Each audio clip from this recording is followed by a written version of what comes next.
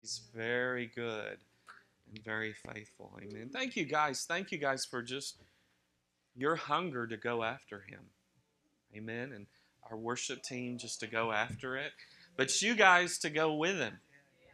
Right? And not just rush through 3 choruses, but to hang out with him. He really likes that. You know, he's looking for people that'll be with him. Amen. So, praise God. Well, we welcome you guys today. God's faithful. Yes, ma'am. Absolutely.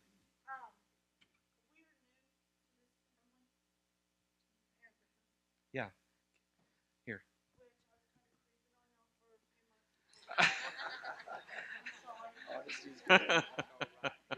So, and there was a cry within my own heart to be with Jesus Freaks for real, and I'm just gonna, this is just how I verb, and I'm sorry, but there's just been just to be in a place where the presence of God is so valued, Amen. and there's such an honor given to that. Amen. And we came, well, for me personally, came really hungry, and the transition has been really easy, and that bears witness to your headship, and it bears witness to your heart. And so I want to encourage you on a personal note as a sister in the Lord that you're contending for the right things.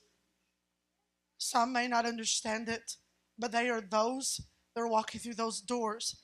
That healing is coming so intensely. I can't even explain it. Your pastors have such a heart for the presence of God, and they're giving room. And it overwhelmed me. I can't even verbalize what's happening within my own heart, Pastor Andy, this morning.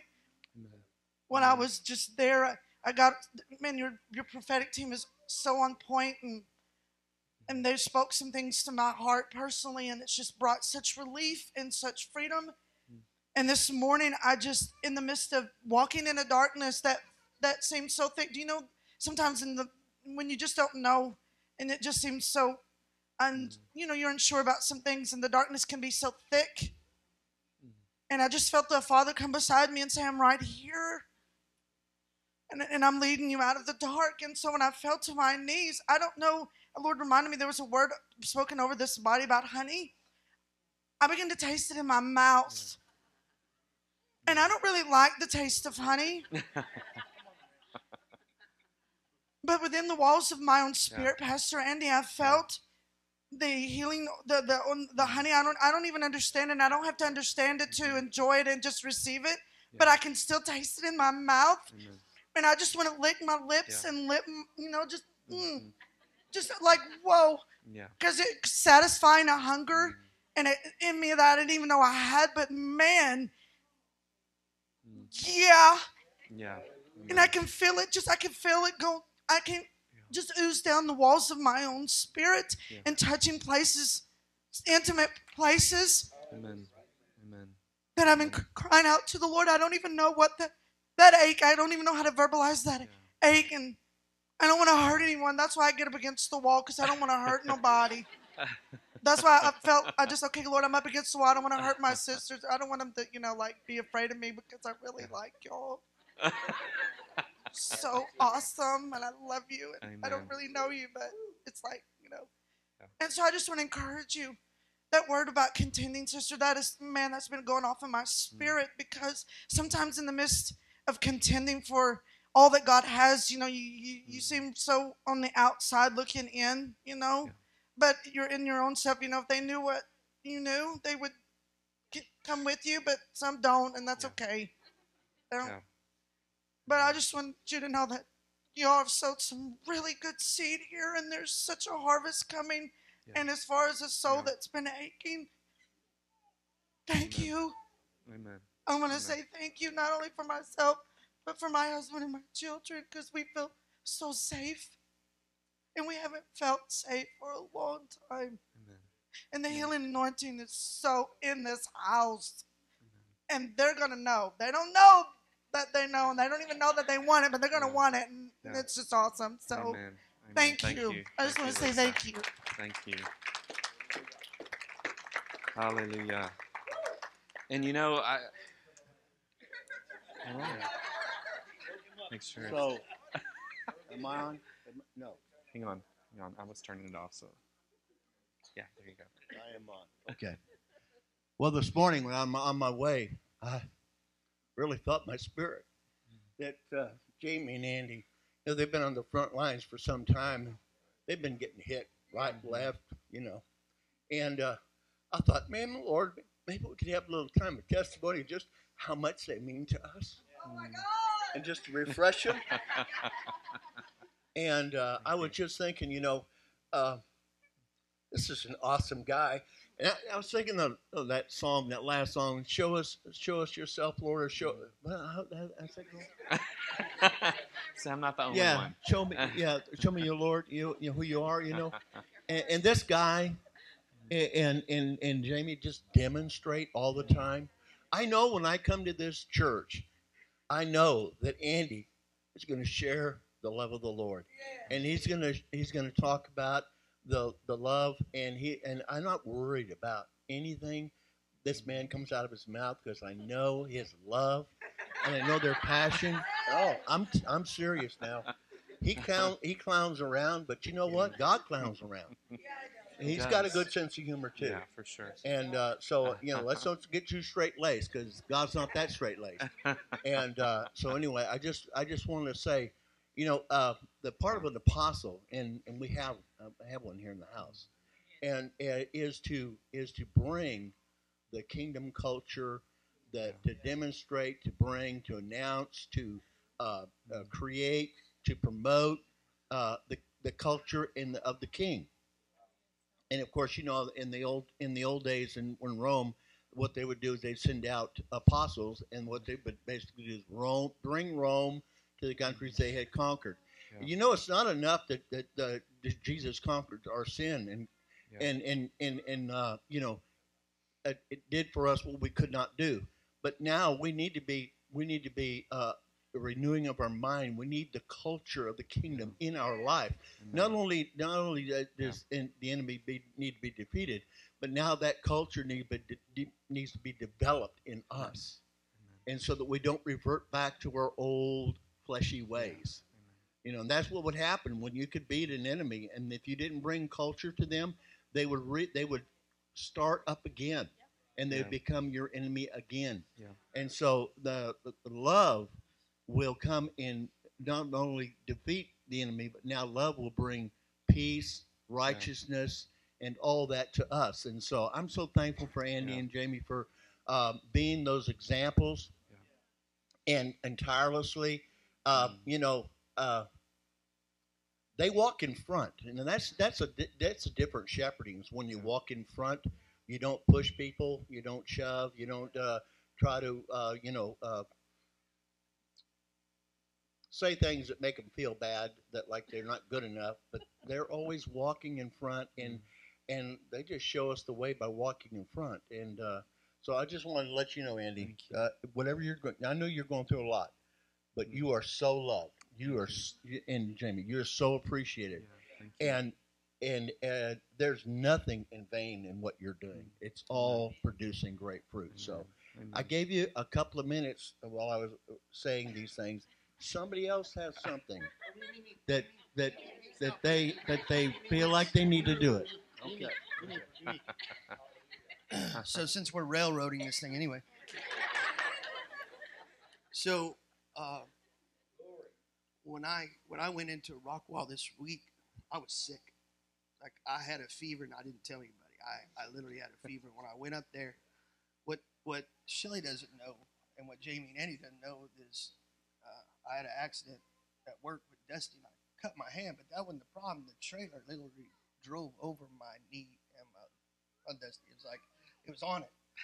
So I'm like, God, it's hard to release healing. Yeah, it's hard to release healing if you're not healed, right? So I told Morgan and Marshall before I left, I'm like I was literally walking. I don't know how she didn't see it. So I get in the car, and my leg is hurting so bad, and my ankle is hurting so bad. I'm like, God, you have to come. And I get up there, and I forgot. I preached the whole sermon, and I forgot. And when I walked in, Tom goes, there is such a healing grace on you. And guys, it's this house. There's such, he kept saying, he kept praying for you guys. He kept praying. He's like, they've been beat up and they keep standing up. Guys, it's encouraging people what our leadership does, what they keep pushing. They don't stop. It's like they're too dumb to quit.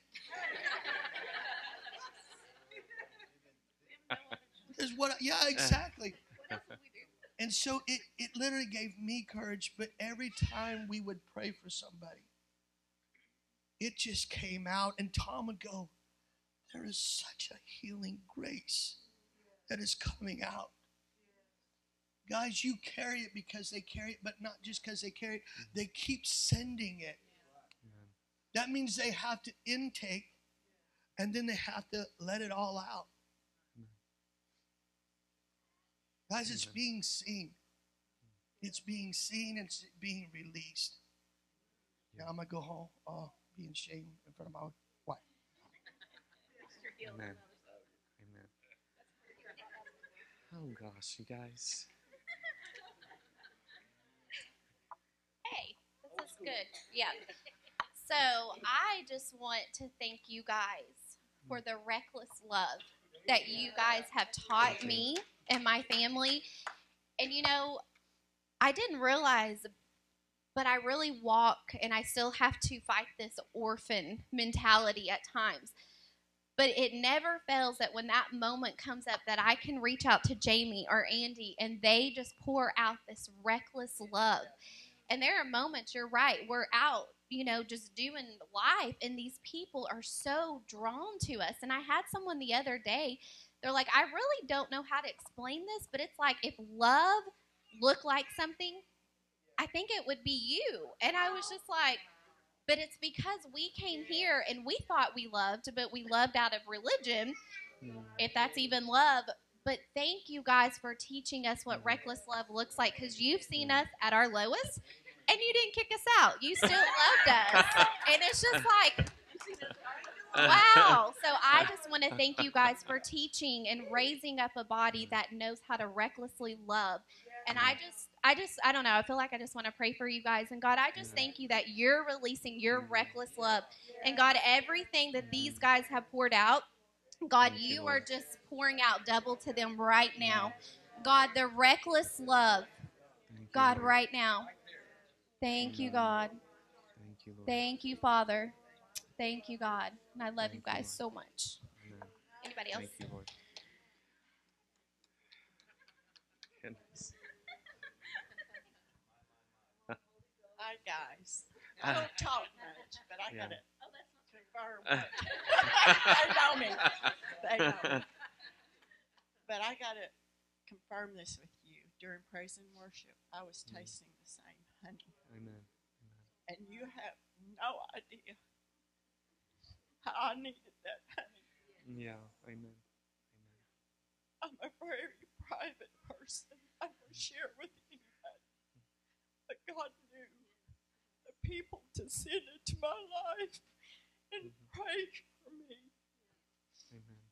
And these two, I've known them a long time. Yeah. Back when we were behind the Sonic. Yeah. I've seen some awesome things I couldn't believe. I'm from the Baptist background, you know. Yeah. But, oh man, they love me through so many, Gary. Both. They have the heart of God. They have so much grace. Grace. I just love these two. I may be older than them, but to me, they're like my mom and pop. Wow. Thank you. Wow. They are. I needed these two in my life because I was an orphan. I had family, but I was still an orphan. I didn't know the love that people could give out. The only love I knew was for the time being. If you did this for me, or if you did that for me. But I know the love now of the Father because it comes through them and through the people that have been set in place here. And I honor them until my last day. They are like my kids. They are like my kids. Thank you. Wow. This is too much, you guys. Oh my gosh. This is too much. Specifically for you and your wife. Okay. The Lord said to me, He said, I am vindicating you. Mm. The lion has roared. Mm. I am bringing righteous judgment against the enemy, specifically how the enemy has come against you in your physical bodies, in your physical life, in your marriage. He says, I'm bowing the enemy's knees right before you. I'm weakening him. I've taken the strength out of the enemy right now. And I'm standing in judgment against the enemies that have come against you. My hand is strong on you, and it will vindicate the word of the Lord in your life. Wow. Thank you, Lord. Amen. Amen. Wow. Hallelujah. And it has been one of those weeks. Wow. God's so faithful. Thank you guys so much. I just don't even know what to say, but you guys are just the best. And I was just so aware of that this morning, and just so losing my train of thought, but that God really is finding what He's been looking for. And I don't say that to puff anybody up, but there's something of you, of the worship, of the faith, that's just breaking through in you guys. And I'll say something else about the honey. The only other times when I've really tasted honey, and I have tasted it before, is years ago when a move was breaking out in Oklahoma City. And it had been an extended move, and they were breaking into something. Unfortunately, it got shut down because of accusations. But in those moments, I stood in that meeting, and I was like, God, I taste honey, and it tastes like genuine revival and awakening. And there's an element, of course, of revelation and all that comes with it. But I think when you're in the early stages of a real move, you'll often begin to taste and experience that. So we're breaking into something. I think we've been very aware of that over the last weeks. And I can't, if one more prophet or apostle comes in and tells us about what's coming, I just want to say, God, I don't want to hear it. But it's really happening. Amen. The things that He's promised, they're coming forth.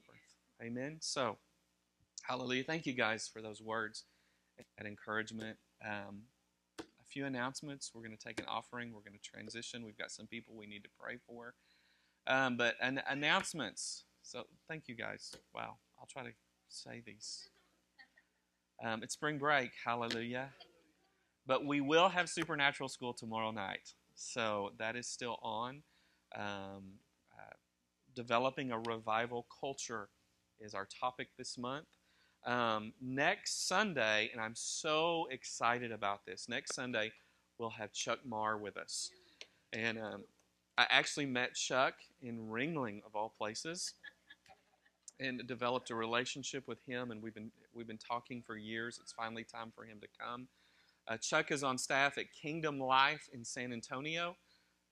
He's also a revival leader in the Bethel Leaders Network. And basically, when you're part of the Bethel Leaders Network, and he's a son of Bethel, and he was in Bethel when we met him.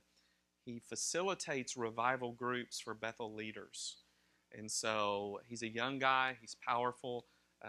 He'll be doing our service next Sunday. He'll be doing Supernatural School Monday night. Even if you're not enrolled in that and you want to come audit, you can come and be a part of that. He'll be doing our chapel at Global Harvest Christian School. So many things happening with Chuck. Also, other announcements. Remember, Healing Rooms on the 30th, which is a Saturday. That's coming up. Let Shelly know if you want to be involved in that. Then one more announcement, and then we'll take an offering. Nick and Rachel Billman will be with us on April 16th. And Nick is a friend.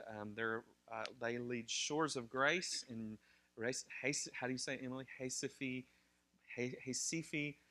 Brazil. They get people out of human trafficking. They care for orphans. They're prophetic musicians. They release the miraculous.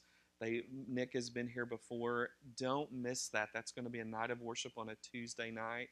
And Emily, of course, was with them last summer for a school. It's going to be phenomenal. So, hallelujah. Praise God. Many things happening. And that's not even Joe Moody that we're talking about, who will be back in May. And so Joe will be back with us too. So God's just doing a lot of really, really good things. Amen. So let's take an offering. Let's all stand together. Amen. And let's make this declaration together. If you're giving, lift your gifts to the Lord and declare this. As we receive today's offering, we are believing the Lord for jobs and better jobs, raises and bonuses, benefits, sales, and commissions, favorable settlements, estates and inheritances, interest and income, rebates and returns, checks in the mail, gifts and surprises, finding money, debts paid off, expenses decrease, blessing and increase. Thank you, Lord, for meeting all of my financial needs, that I may have more than enough to give into the kingdom of God and promote the gospel of Jesus Christ. Hallelujah. Amen. So come and give those in obedience and faith. We're just thankful for God's radical love and generosity. Hallelujah. God's so good. He's so faithful. Amen. And we just honor Him and love Him. Thank you, Lord. Happy anniversary to Gary and Carrie. Amen. Anybody else have an anniversary this past week? All right, at this time, let's dismiss the kids to go to Children's Church. Not the church of tomorrow, the church of today. So, and we're just right here, sir, right there in the treasure chest. Thank you. And we're just thankful for what the Lord's doing. Amen. So, one thing that I want to do before I preach some sort of message, is we do want to pray for Dwayne, Shelley, and Morgan. And they're going to be leaving this week for a trip to Mexico to minister. So if I could have you guys come on up. And Dwayne, if you'll just give us a brief report on what you guys will be doing. And then I'm going to invite the pastoral team together and just bless them as we send them out for this. Amen. About 2 months ago, we went to Louisiana, and Pastor had literally said, go release the supernatural. And what he said was, look for honey. So we go down, we train some interns, and during that time, those interns, Morgan was actually part of the first teaching that the pastor that asked us to go to Mexico did. She was part of the first school of worship. So we saw something come full circle. We don't think anything of it. That same pastor says, hey, would you guys be willing to do a revival in Mexico? Well, in 2006, Shelly and I went and started going into Mexico. We made a relationship and rekindled a mission down there. So that's where we're getting to go. The grandson of the church, he was 16 when we first saw him. Now he's the pastor of the church. And so we're getting to go down and release the supernatural and start up. And God keeps saying, release love and wait for the honey. So I don't know how to express it anymore. Yeah. We're going to do that. So, yeah. Amen. Amen. So pastoral team, if you guys will come, and let's just pray for them, bless them, and just send them out. Amen. On this mission. So, hallelujah. Thank you, Lord. Thank you, Lord. Father, we thank you not only for the honey and the love, but Lord, we thank you for the fire. Yes. Father, I thank you for the fire and the glory. Father, I thank you, God, that as the apostolic church, they sent people out.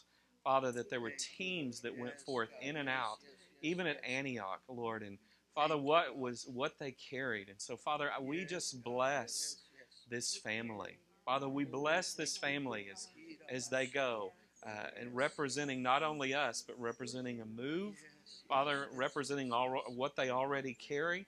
And Father, we just thank you for what you're sending them. Father, thank you for the love. Thank you for the honey. Thank you for the fire. Father, thank you for the glory. Thank you for the glory that you're releasing through them. Lord, we just bless them, Father God. We bless them. Father, thank you that you cover them, you protect them, you send them. Father God, thank you, Lord. Thank you, Lord. It's other teams have gone, but Father, I just thank you for, again, that this is a first fruit of what you're doing. Thank you that this is a first fruit of what you're doing as you send people to the nations. You said that you would launch people to the nations out of this place and out of this city. And Father, we bless them. Father, we bless them. So, anybody have a word or a prayer? Not only do you carry the anointing that has already been built in your own lives and ministry that God has opened up to you, and the healing that you bring to people, but you carry the anointing of this house. You carry that apostolic upon you as you go, and so it is a deeper dimension. It's a greater dimension that's going to take place, and I bless you. I bless you with healing. I bless you with miracles. I bless you with deliverance, oh God, so that the people will be free. In Jesus' name. Amen. Thank you, Lord. Thank you, Lord. Anyone else? Thank you, Lord. Hallelujah. Well, Father, we just thank you for what you're going to do, and we just celebrate. Lord, I thank you that even when those that stay and guard the baggage, Lord, they get to share in the victory. So, Lord, we just share in the victory of what they are accomplishing, what they're carrying, what they're doing over these next days, God, in Jesus' name. Amen. Amen. All right. Praise God. Amen.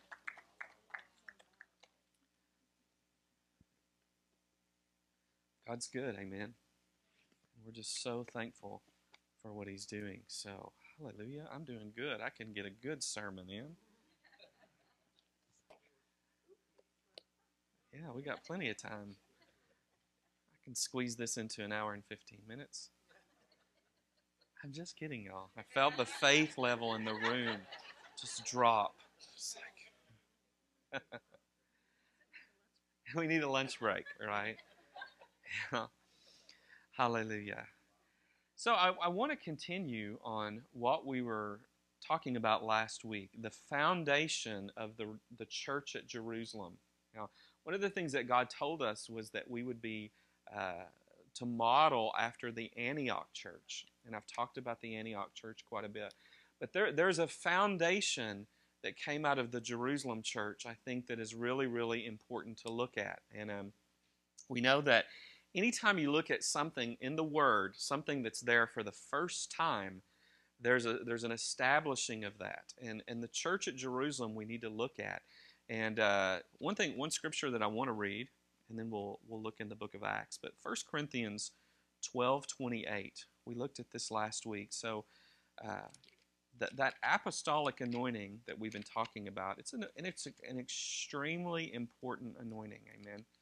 And it's not that the apostle or the prophet or evangelist, pastors, teachers, it's not that one gift is more important than the other, but there's an establishing that comes with the apostolic anointing. And at 1 Corinthians 12:28, it says that God has appointed in the church first apostles. Okay? So I'm not preaching about apostles today. I'm touching on the apostolic anointing. But that word, the apostolic anointing, actually opens up other things in the church. Amen. And so that word first in there, in that scripture, is proton, which means the first in time, the first in place, the first in order, or the first in importance. Amen. So the church of Jerusalem was a first in time, a first in place, a first in order, and a first in importance. Amen. And so, the church at Jerusalem, and I believe as you look at the church at Antioch and you look at the church at Ephesus, those churches even broke through in a greater measure than the church at Jerusalem did. However, there was an establishing at the church at Jerusalem, and I think we need to look at that and see what qualities were present in the church at Jerusalem. Amen. And so one thing that's very important is, all of the churches of the book of Acts were apostolic in nature, but the church in Jerusalem had 12 apostles in it. It was an extremely, extremely apostolic church. And so it had a very strong apostolic dimension. So what did that look like? Amen. So let's turn to Acts chapter 2, verses 42 through 47. And we got through about half of these last week. I'll review, and then we'll go on to the next ones. Amen. So reading out of this, beginning in verse 42, they were continually devoting themselves to the apostles' teaching and to fellowship, to the breaking of bread and to prayer. And everyone kept feeling a sense of awe. I feel a bit of that sense of awe today. Do you guys feel that? And many wonders and signs were taking place through the apostles. And all those who had believed were together and had all things in common. And they began selling their property and possessions and were sharing them with all as anyone might have need. And day by day, continuing with one mind in the temple and breaking bread from house to house, they were taking their meals together with gladness and sincerity of heart, praising God and having favor with all the people. And the Lord was adding to their number day by day those who were being saved. Amen. So it's an incredible move of God that's breaking out at the church in Jerusalem. And what did that look like? And again, this is a seed. Isn't that interesting? The church at Jerusalem, as powerful as it was only a seed of what was going to come. Amen. And incredible things happened at Jerusalem. From that place, eventually a persecution comes because no one will leave Jerusalem because it's so glorious. We've joked about this before. It's like living in Redding, California. It's so glorious, no one will leave, right? And so God's like, okay, I'll bring a persecution because you're not going into the dry places. And so everybody gets scattered when the persecution comes.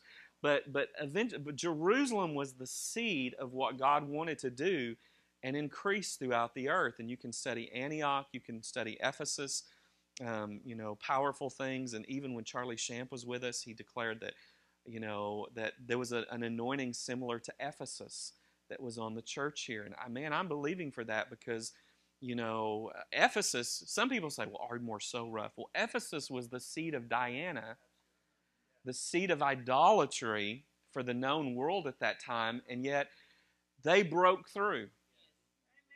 And church tradition says there even came a moment where that statue of Diana fell and toppled over and her head broke off because they broke through in warfare. Amen. And so God's wanting that same anointing, but I'm getting way ahead of myself, right? Whew. I have to go fast. Amen. So let's look at the church at Jerusalem. So first of all, the church was filled with apostolic doctrine. Amen. We talked about that last week. How many of you know it's good to have good doctrine?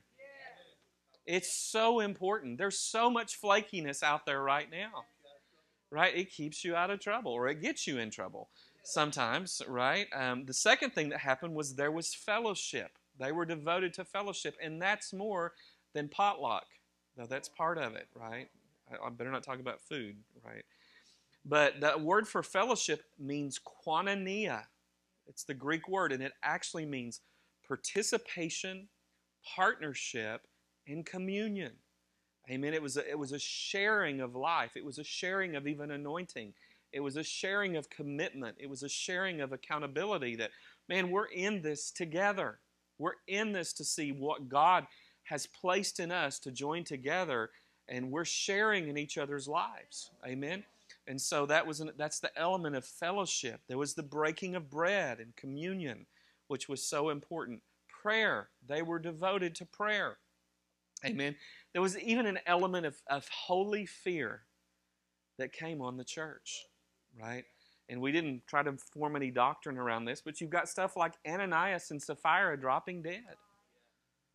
You know, and if you read through the book of Acts, there's always that thread. You know, you guys have heard me talk about even the story where, you know, Roland and Heidi Baker were ministering at a meeting, and two different groups came to mock in Africa. One group was a group of teenagers that came to make fun of what was happening, and the other was a group of witch doctors that came to curse.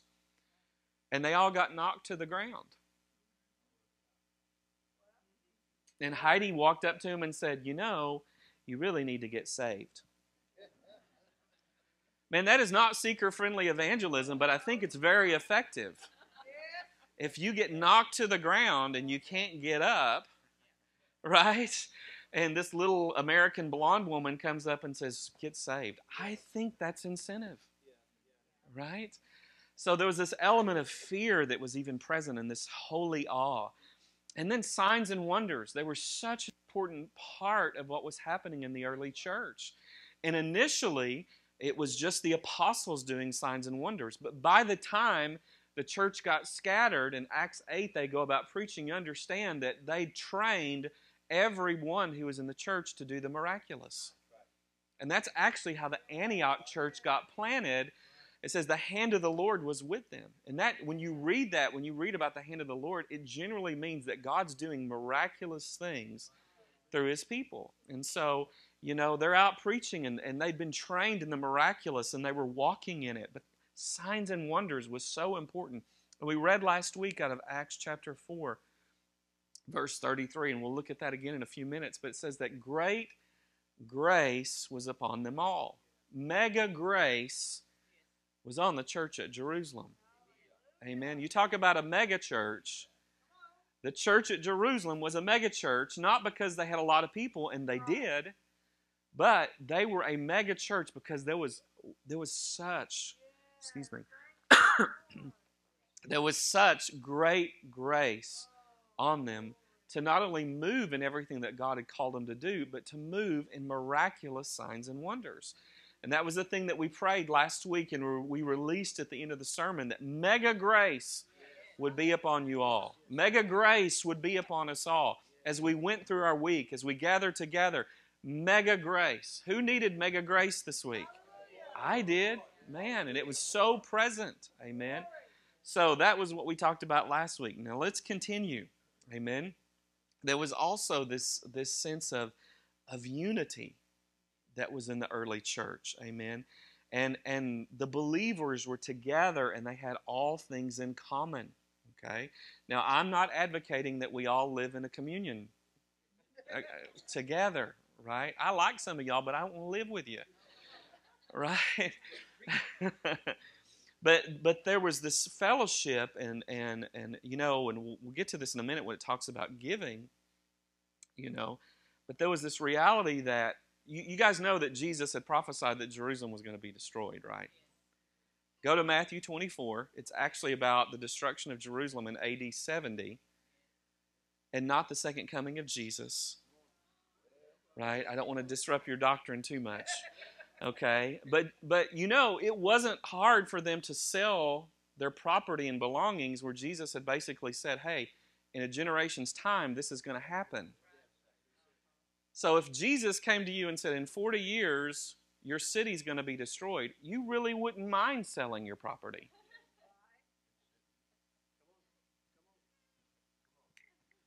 Okay.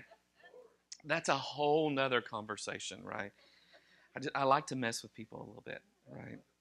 But here's the thing. They were in unity. They had oneness of purpose and mind, right? And, you know, unity really is an indicator of the Spirit's presence. And it's a real indicator of revival, right? When unity starts coming, it's something that the Spirit starts producing. And you know, when revival generally gets disrupted is when unity ends, right? And it usually ends because people have different agendas, or because of sin, or because of motives that aren't good, right? That's when a lot of times revival gets disrupted.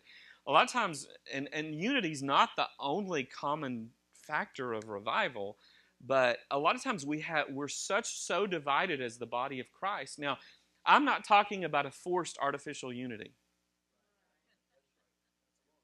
where we get together and we have to get together around the presence of God. We have to get together around not just a message or an agenda, but around the presence of God. I mean, it was so funny when God was pouring out the river in the 90s, in Toronto, and everything God was doing through Toronto and Brownsville. And our church in Shawnee was experiencing a similar move. It was so crazy. And church was just, at that moment, I mean, and you guys have heard me talk about that, all the ladies wore skirts. Not because we were a legalistic, that's just what they did. It was the culture, and they were older, dignified ladies. Well, they really weren't older now that I think about it. I was just really young. But the move of God came so strong that the ladies had to start wearing trousers because they spent so much time on the floor or rolling around, and we were pretty dignified. And we joked about having to put the overhead, remember put it on the wall, ceiling, because so many people were down, But my point in all that, and there is one, was that there was such a move happening that I remember just laughing hysterically under the presence of God with people that I didn't like. I'm just like, I love you, man. And I was just like, this is not me. Because I really didn't like him, but there was such this unity, this thing that the Spirit was producing, and it was all about, and you got to remember, unity really isn't just conformity. It's not that you have to look like me, act like me, or think like me. But real unity is actually saying, you've got some strengths that I don't have.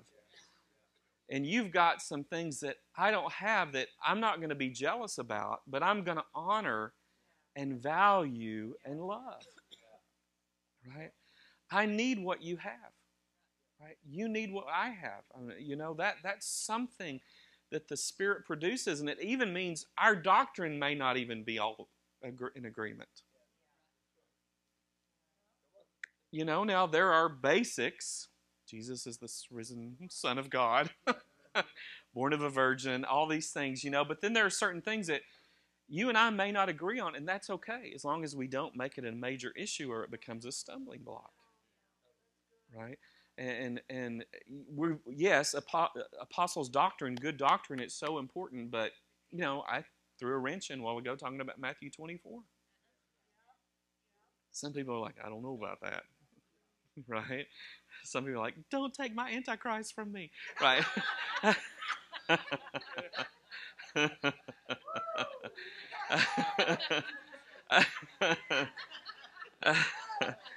Other people are like, what are you talking about now? Right? But unity is like, okay, God, we have to be united because, Lord, the moving forward of your kingdom is dependent on us uniting together. Yeah. Now, some of us, some group may have a different assignment. Right? You can get around a lot of intercessors, and we need intercessors. But they're all seeing something, hearing something. They've got their revelation and their prayer. And evangelists can't stand to be around intercessors. Because they're like, just go do something.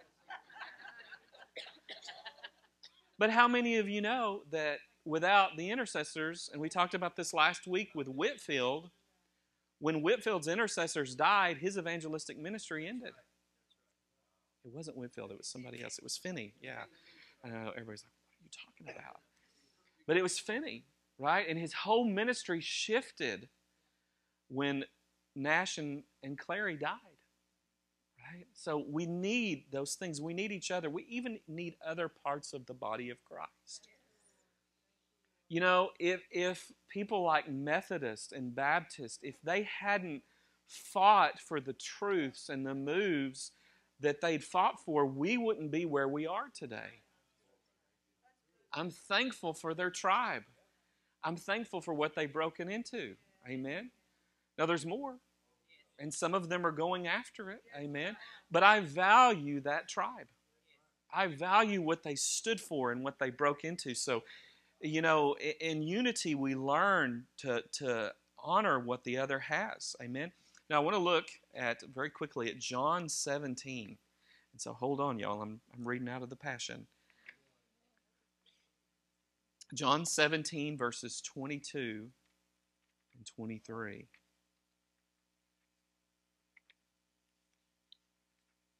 I love how the Passion presents this. Jesus' prayer for unity. I'll get there in a minute. When you use a different Bible that is fairly new. It says, Jesus praying, you live fully in me, and now I live fully in them, so that they will experience perfect unity. And the world will be convinced that you have seen me, for they will see that you love each one of them with the same passionate love that you have for me. Isn't that a great reading of that? But basically, Christ in us is the key to unity. And Christ's prayer was that, God, let the church experience the unity that the Godhead has. Boy, that's remarkable. And that's not something that we can accomplish in our flesh. It is a work of the Spirit. Amen. Galatians 4:19. You can turn there. Let me just go ahead and turn there and read it real quick. And I'm going to read that out of the New American Standard. But Paul's prayer in Galatians 4:19, he said, my children with whom I am again in labor until Christ is formed in you. Amen. Let me read that again. My children with whom I am again in labor until Christ is formed in you. Paul's desire was that the life of Christ would grow in us individually and corporately. Amen. Until it produced Godhead-like unity in the body. He's like, I'm laboring that Christ would be formed in you. Right? Now it's interesting because that says, yes, there's a lot that says, yes, we've been given everything. Yes, we have been given everything. Yet Paul was laboring because not everything had been fulfilled in those who he was teaching and discipling. He's like, I'm laboring, I'm interceding, I'm giving my life until Christ is formed in you. Until there's a unity, a Godhead-like unity that's formed in you. Amen. Hallelujah. So that's what unity looks like. Amen. Again, back to Acts chapter 2. Another thing, we talked about unity. Next, this is a fun one, y'all, so don't worry. Again, I'm not taking an offering, okay? But the Jerusalem church was a giving church, right? There was this radical generosity. You know that generosity is really one of the marks of revival? It really is. When you start not only selling your property, you know that God's moving when in the book of Acts it talks about not only they sell their property, but they brought it and laid it at the apostles' feet. For one thing, because the apostles were trustworthy, right? Someone who really has an apostolic call and they're walking in that, they'll be dead to money, right? How controversial would it be if when y'all gave the offering, I came up here and did this? That would be really controversial, wouldn't it? Talk about new rumors, right? I'm not going to do that. But there was such this radical generosity in it, and it wasn't so that, Peter and the gang could get a new chariot.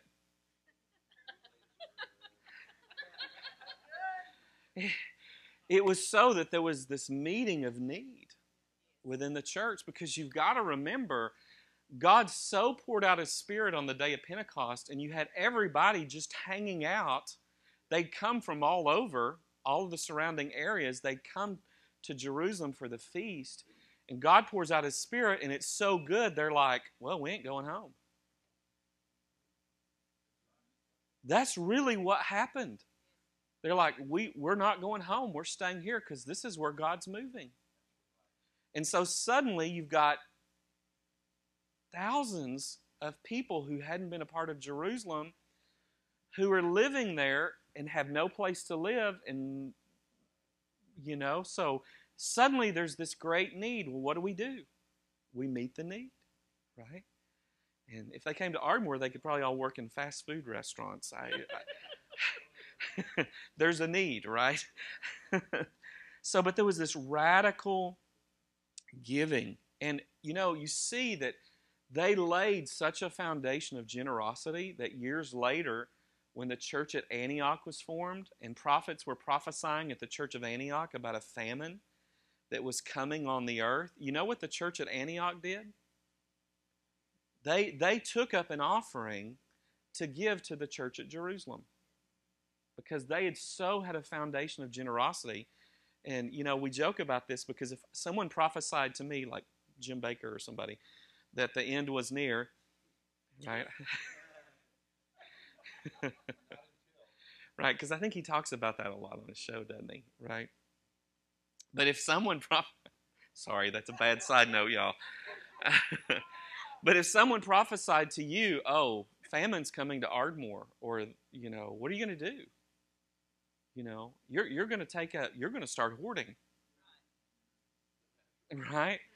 Right? You're going to have your bunker filled with weapons. But you know what the Antioch church did?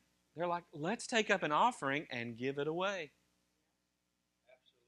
That was the kind of radical generosity, That's what happens in moves of God. People get so touched by the Spirit that they'll give away, with boundaries and all that. Y'all, I'm not advocating. You hear what I'm saying, right? But that's what and it wasn't socialism. Let me just say that. Number one, it was voluntary, right? It wasn't forced by the government, but it was as the Spirit led people and as they lived in generosity. That's why socialism doesn't work, because eventually you run out of other people's money. That's what Margaret Thatcher said, right? Not trying to get political here, but wow, we're in a crazy moment in this nation. They, back to Acts 42. Y'all, I'm all over the place today. But, they were, Acts 2:45, they were selling their property and possessions. And then in verse 46, it says, and day by day, continuing with one mind in the temple and breaking bread from house to house, they were taking their meals together with gladness and sincerity of heart. So there was a daily thing that happened with them, right? And they met. Now it's interesting, they met daily in the temple courts, which was kind of like meeting in a corporate gathering together. And then they were also meeting from house to house together. So you had fellowship on two levels. You had a large group of celebration, teaching, worship, but then you also had small groups of accountability and communion and relationships. So, how many know there's room for both of those? You can't just say, well, the early church, they only met in homes and small groups. No, they met in the temple courts, right? So there's this element of, and there's this element of meeting daily. Now, y'all, I'm not going to do a daily service. Some of us at the school already feel like that because we're here doing chapel every day, right? But there's an element of that daily worship, daily communion, daily gathering together, daily focusing on the Lord's purposes. Amen. And the next one, there was gladness, right? There was gladness. They were taking their meals together with gladness and sincerity of heart. They had gladness and joy even in the midst of great persecution. Because there was persecution happening, right? The religious spirit got stirred up. They threw some people in prison, martyred some people. But even in the middle of that, there was gladness, right? That's what the Spirit of God will produce in our lives. even in opposition to our circumstances. There's gladness, amen. And it says in Romans 14:17, for the kingdom of God is not a matter of what we eat or drink, but of living a life of goodness and peace and joy in the Holy Spirit. Amen. We can live in opposition to our circumstances. Now, I love it when our circumstances are good.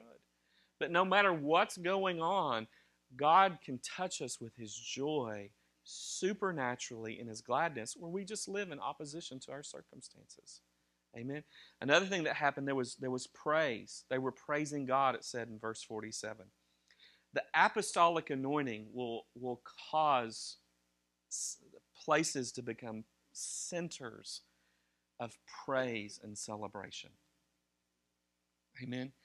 Do we feel that this morning? I mean, there was just praise and celebration and coming forth, and that anointing will produce that. Amen. And again, this praise will be instrumental in pulling down strongholds. Right? Worship, apostolic worship and praise, it'll start disrupting the enemy's system in a region. Isn't that what Psalm 148 says? Let me just read that real quick. Psalm 149, verse 8. And it doesn't even have to be worship targeting the enemy.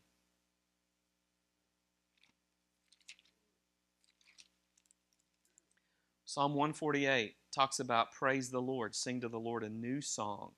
Amen. And His praise in the congregation of the godly ones. We're not going to read the whole thing. You can go back to that. And it's full of expressions of worship. In verse 6, let the high praises of God be in their mouth and a two-edged sword in their hands to execute vengeance on the nations and punishment on the peoples, to bind their kings with chains and their nobles with fetters of iron, to execute on them the judgment written. This is an honor for all His godly ones. Praise the Lord. So what happens when we start releasing worship? Amen. Those kings start being bound with chains. Those things that have stood against the kingdom of God in a region. Why do you think there's continually a war over worship? There's a war over worship because those strategies of worship in a region that start disrupting what the enemy has kept in place, right? Worship, it disrupts. It brings confusion into the enemy's camp. It starts putting those things down. And it says it's an honor to do that. Did you know when we're worshiping, it's really about more than us? But when you begin to worship and you begin to magnify and with action, because sometimes we think, well, it's all about my heart. That's true. But with prophetic movement and action and singing and pouring out, those are actually weapons of warfare against the kingdom of darkness. When we're worshiping, we're dancing, and when we're singing and we're lifting our hands and we're kneeling, man, it's releasing judgment against the works of darkness. Worship is so vital. Amen. When we're bringing a sacrifice of praise, and doesn't a sacrifice cost you something? If it doesn't, it's not a sacrifice. It's like, okay, God, I'm really tired this morning, but I'm going to stand in your presence. I'm going to raise my hands. I don't think anybody's looking, but I'm going to raise my hands. Right? Or I might even kneel. Oh. I'm going to sing, right? Because it's releasing a sound from my life that's disrupting hell. Right? And it's an honor for His godly ones to do that. Did you know that God said, you know what?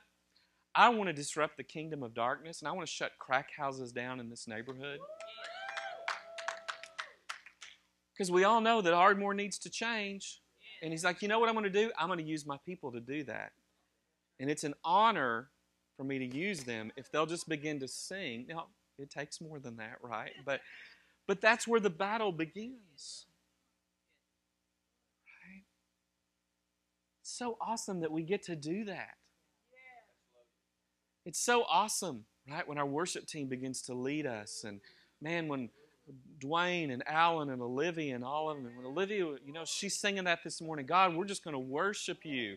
We're going to worship you even when we're in a trial, right? Even in the middle of it. Because sometimes when you're in the middle of a trial, what do you want to do? Well, God, where are you? He's like, well, I'm waiting for you to stand up and worship and obey. And you guys were on it today. Man, I'm just preaching to the choir, Y'all are just crazy, tasting honey and rolling around. And, it's awesome. So, but it's just normal, right? It's kingdom normal. It's kingdom culture, right? But apostolic, the church, it was filled with worship. And again, this is a seed. I bet their worship wasn't as good as ours was this morning. I mean, it probably wasn't. They probably had some instrument with 2 strings, pling, pling, pling, or a tambourine, I bet they didn't have a steel guitar. My brother and I are continually at war on whether he's going to bring a steel guitar in here or not. He and Dwayne were like, Bethel's doing it. Well, when we get to Bethel's size, y'all can do it.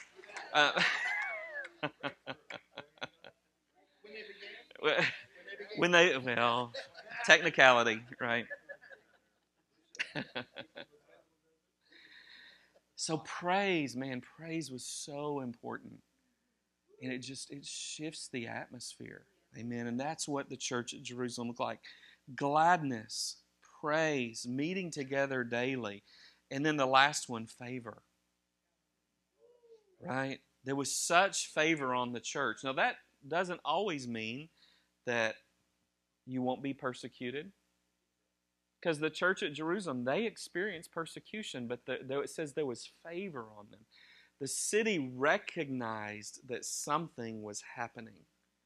Amen. And there was favor on them. And favor is from the Greek word charis, meaning grace or the divine influence upon the heart. There was a grace upon the church at Jerusalem that caused favor. Amen. And it was so powerful that, and I'm getting ahead of myself again, but it began to change Jerusalem. Right? And God wants to give favor to churches that will affect their city, their region, their state, their nation, where they begin to recognize and say, we need your help. Right? We need what you're carrying. Okay? We don't understand it. We're a little scared of it. But we need your help. I mean, I'm believing for the day when the city government starts sending, of course, this will freak Dwayne out, but when the city government starts sending addicts to our deliverance teams, because they have no other, they don't know what to do, right? When they begin to recognize that there's an answer because of the presence of God that's on the church, right? God wants to do that. I love the stories of when Amy Semple McPherson, back in the 1930s, when she started the Foursquare denomination, an incredible woman, and started Angelus Temple and built it in the middle of the Depression. And they would call for ambulance days. And the government had to bring in extra ambulances because they would take the sick and the wounded to the temple, to Los Angeles Temple, for Amy and her team to pray for the sick. Can you imagine today if the city of Ardmore was like, well, we got to get some extra ambulances, y'all, because it's ambulance day, and the sick, the dying, the wounded, they're being taken to the church.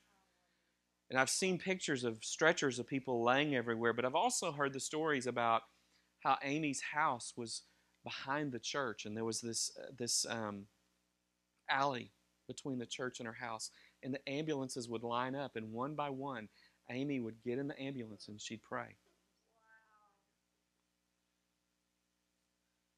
You know, or you have a John G. Lake that established healing rooms in Spokane, Washington, and it's statistically proven that during that time period, Spokane became the healthiest city in America. Is it thousands or hundreds of thousands, tens of thousands of documented healings that came out of those healing rooms, that the statistic makers recognize it. But it starts with people who are saying, you know, there's favor, and I'm going to use that favor. Because God doesn't give favor just so we can say, man, I got favor. I'm highly favored. And I'm all for saying those things. But what do we do? How radical and how obedient can we be when God really starts giving out favor? Because it puts a demand on us. It puts a demand on us that we use what God gives, and we begin to shift to city because of God's favor. Favor is a scary thing. Bethel said their greatest test has been favor and blessing.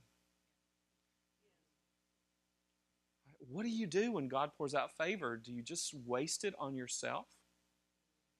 Or do you begin to use it to change a city, to change families, to change a region, to change generations of people, because God's given you radical favor? Because didn't God pour favor out on Solomon? Do you use it to just have more wives?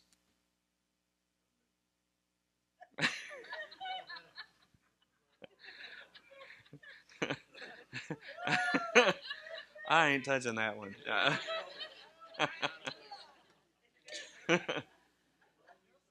But and all the women are like, well, we don't want no more husbands either, right? But that radical favor, it gets poured out. And what was the fruit? What was the fruit of all these things? It says that, I keep losing Acts. Y'all are smarter than me. You hold your... Yeah, that's right. Acts 2, verse 47, I believe. And the result of all of this, what was the fruit? They were praising God, having favor with all the people.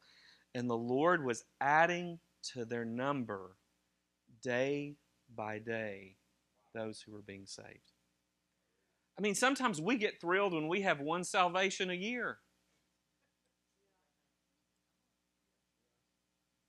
When that anointing got released and it became part of their foundation and part of their culture, and it just wasn't in the leadership, but it was in all the people, right?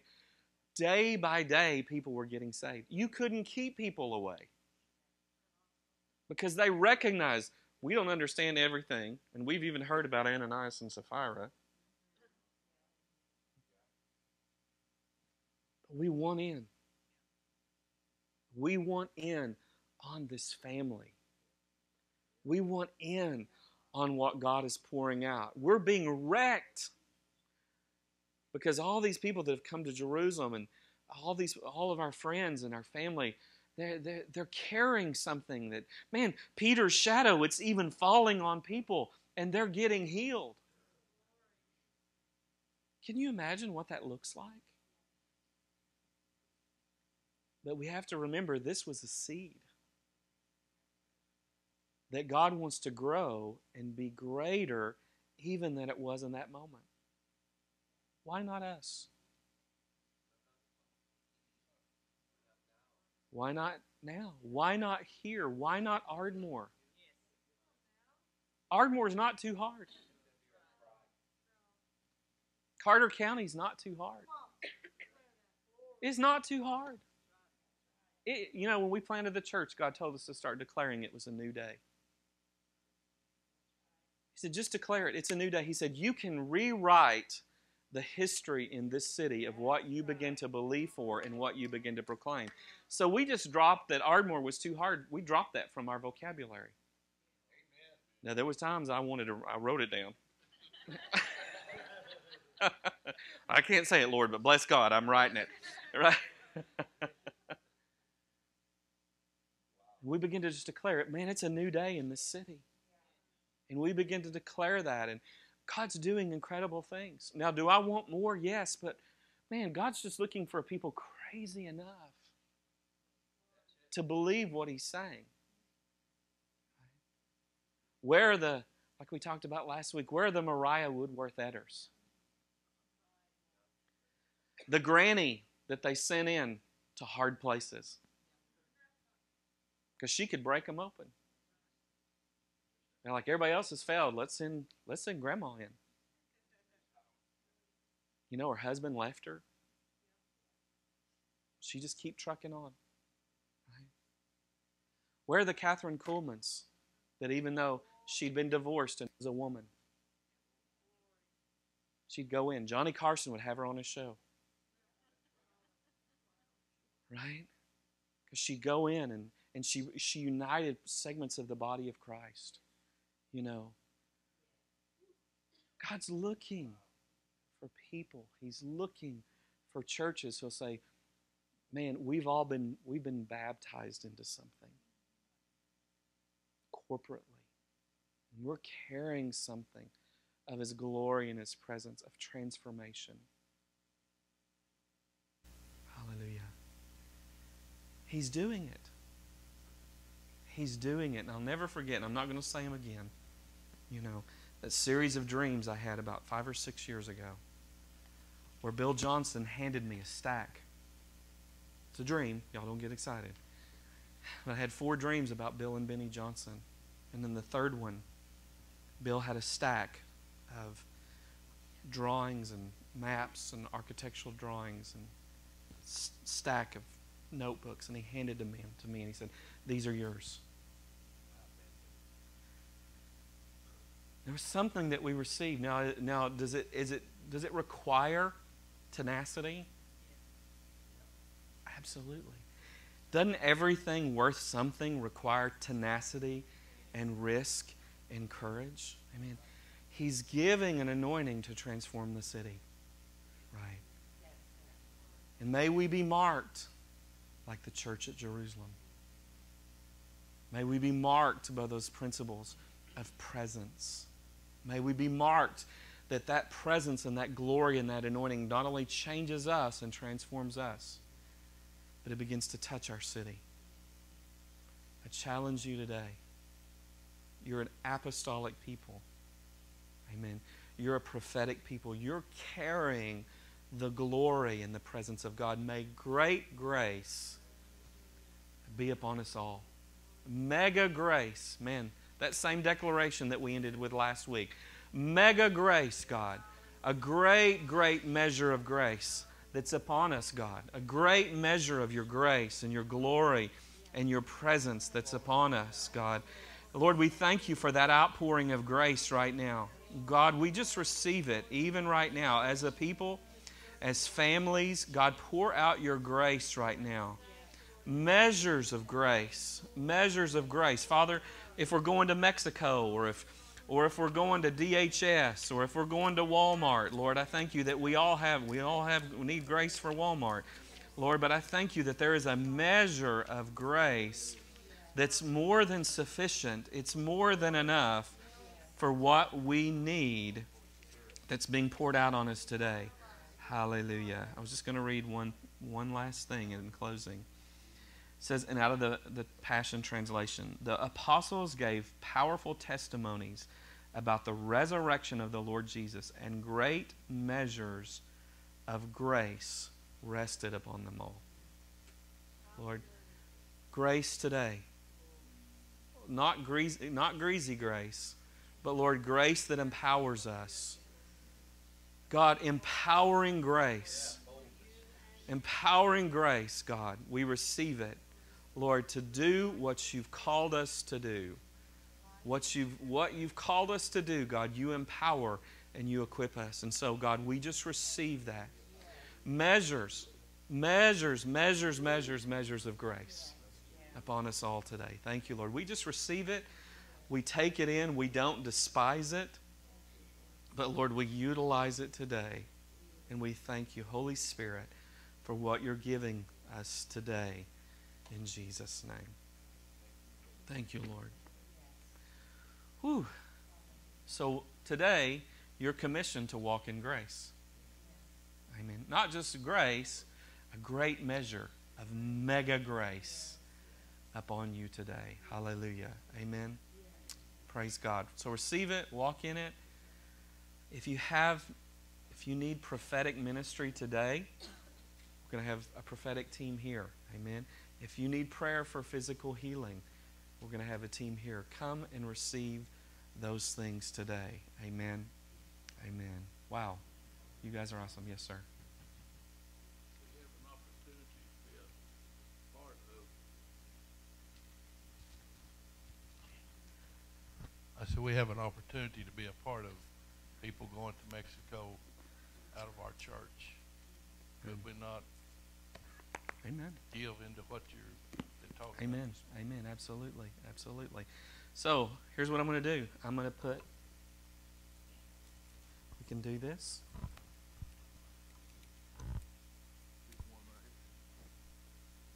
Amen. So we're going to put these baskets here at the front. If you want to sow into this team going to Mexico, amen, come and do that. Amen. Thank you, Lord. Thank you, Lord. Thank you for your goodness. Thank you for your faithfulness, Lord. Thank you, Lord. Amen.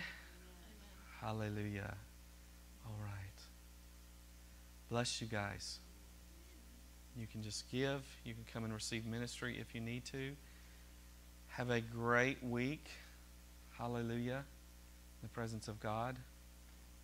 I finished my assignments this weekend. Hallelujah. I'm done for a week till I start hermeneutics. Amen. Bless you guys. Have a great week in Jesus' name.